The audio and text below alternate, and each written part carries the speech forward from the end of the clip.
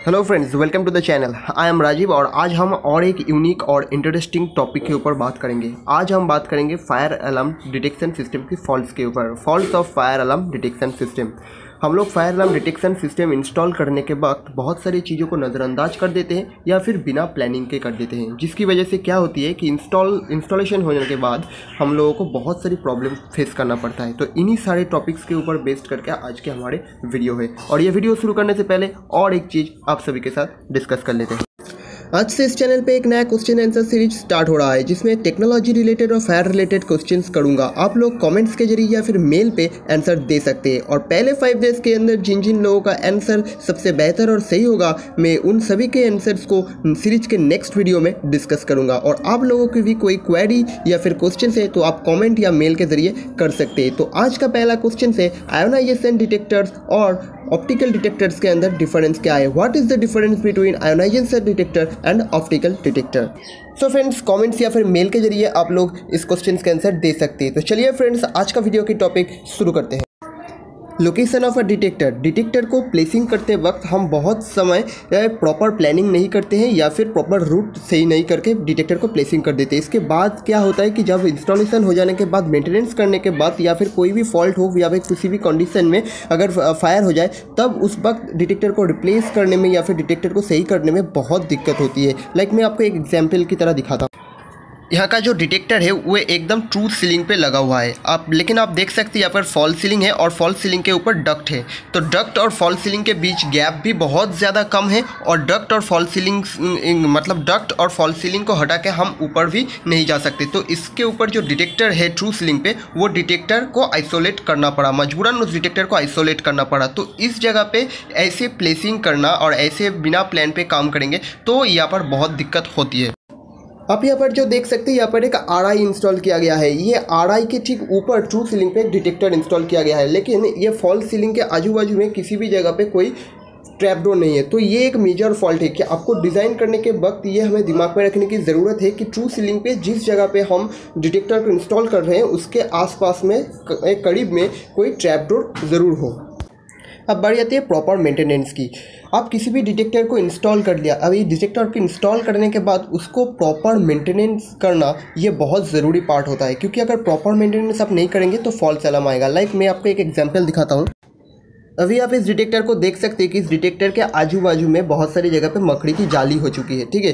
तो ये डिटेक्टर को मेंटेनेंस नहीं किया गया है, इस वजह से इस डिटेक्टर के आजू बाजू में बहुत सारी जाली हो गई है। अभी क्या करते हैं कि हम ऑप्टिकल डिटेक्टर ज़्यादा यूज़ करते हैं। तो ऑप्टिकल डिटेक्टर में क्या होता है कि स्कैटरिंग इफेक्ट की वजह से अलार्म आता है। तो अगर किसी भी कंडीशन में अगर मकड़ी अंदर भी चला गया है या फिर जाली अंदर में हो गया है तो वहाँ पर भी फॉल्स अलार्म आएगा। तो आपको क्या करना पड़ता है कि ये डिटेक्टर रेगुलर मेंटेनेंस करना पड़ता है, ठीक है। तो अगर मेंटेनेंस नहीं करेंगे तो फॉल्स अलार्म आएगा। ये भी फायर अलार्म डिटेक्शन सिस्टम की एक फॉल्टी है, क्योंकि आपको प्रॉपर मेंटेनेंस की ज़रूरत होती है। डिटेक्टर को प्रॉपर मेंटेनेंस की ज़रूरत होती है।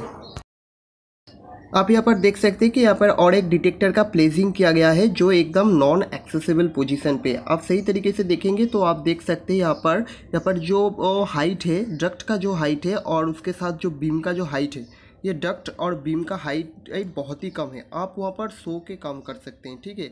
वहाँ पर लेट के आपको इस डिटेक्टर को मेंटेनेंस करना पड़ेगा, जो एक्चुअली नहीं हो पाता है, ठीक है। तो ये नॉन एक्सेसिबल पोजीशन पे आप अगर डिटेक्टर को इंस्टॉल कर दिया जाएगा या फिर पहले डिटेक्टर को इंस्टॉल कर दिया जाता है फिर ये सब एच वगैरह लगाया जाता है, तो ये प्रॉपर प्लानिंग के वजह से होता है कि यहाँ पर प्रॉपर प्लानिंग नहीं होता है पहले से।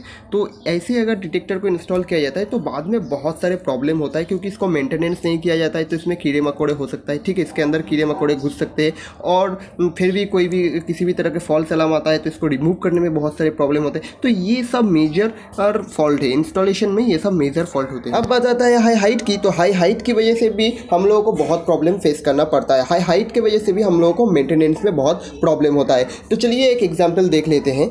तो आप लोग अब यहाँ पर देख सकते हैं कि यहाँ पर जो डिटेक्टर है, डिटेक्टर की हाइट बहुत ज़्यादा है, मैक्सिमम 20 फीट से ये ज़्यादा हाइट पे इंस्टॉल किया गया है डिटेक्टर। तो यहाँ पर क्या प्रॉब्लम होता है कि इंस्टॉलेशन के बाद ये मेंटेनेंस में यहाँ पर बहुत प्रॉब्लम हो सकता है। आप देख ही सकते हैं कि कैसे इसको मेंटेनेंस किया जा रहा है, ठीक है। और इसका और एक भी बहुत बड़ा प्रॉब्लम होता है कि जब लिटिल अमाउंट स्मोक तैयार होता है, मतलब छोटा सा फायर हुआ है या फिर कुछ हुआ है, तो लिटिल अमाउंट का जो स्मोक होता है, ये लिटिल अमाउंट का स्मोक ऊपर उठते उठते बहुत देर हो जाता है, ठीक है। और स्मोक का जो डेंसिटी होता है बहुत कम होता है। तो पहले हाइट की वजह से, और दूसरा होता है कि स्मोक की डेंसिटी कम होने की वजह से क्या होता है कि ये स्मॉल ऑल स्मोक में, मतलब लिटिल स्मोक में ये फायर नहीं लेता। ये क्या करता है कि प्री अलार्म दे देता है। तो ये भी इंस्टॉलेशन का एक बहुत बड़ी प्रॉब्लम है, ठीक है। हाइट के बाद अगर बात आता है प्रॉपर डिटेक्शन सिस्टम की, तो यहाँ पर आप सिंपल स्मोक डिटेक्टर को लगाने से ज़्यादा अच्छा होता है कि आप यहाँ पर बीम डिटेक्टर लगवा दीजिए या फिर फ्लेम डिटेक्टर लगवा दीजिए। तो क्या होता है कि हाइट में वो बहुत अच्छा काम करता है, ठीक है। तो ऐसे ही डिज़ाइन करने के वक्त आपको ध्यान में रखना ज़रूरी होता है। जैसे लाइक आप इस जगह पर देख सकते हैं कि इस जगह पर आप मेंटेनेंस नहीं कर सकते, डक्ट और फॉल्स सीलिंग के बीच आप मेंटेनेंस नहीं कर सकते। तो इस जगह पर आपको क्या करना चाहिए, इस जगह पर आपको एस्पिरेशन वाला जो मेंटेनेंस फ्री सिस्टम होता है, एस्पिरेशन वाला सिस्टम, वो सिस्टम आप यहाँ पर इंस्टॉल करवा दीजिए, तो कोई प्रॉब्लम नहीं होता है। तो ऐसे अगर पहले से ही प्लान किया गया होता है तो डिटेक्टर को और सिस्टम को इंस्टॉल करने में बहुत आसानी होती है और सिस्टम बाद में कोई प्रॉब्लम नहीं करता है और बहुत अच्छी तरह से काम करता है। तो फ्रेंड्स, ये वीडियो आप लोगों को कैसा लगा है? अच्छा लगा है तो प्लीज़ इस वीडियो को ज़्यादा से ज़्यादा शेयर कीजिए और लाइक कीजिए। और हाँ, जो क्वेश्चन मैंने पहले किया था उस क्वेश्चन के आंसर ज़रूर कॉमेंट बॉक्स में कॉमेंट करके बताइए। तो चलिए आज के लिए बस इतना ही। आप सभी से फिर से मुलाकात होगी हमारी नेक्स्ट वीडियो में। तब तक के लिए बाय बाय।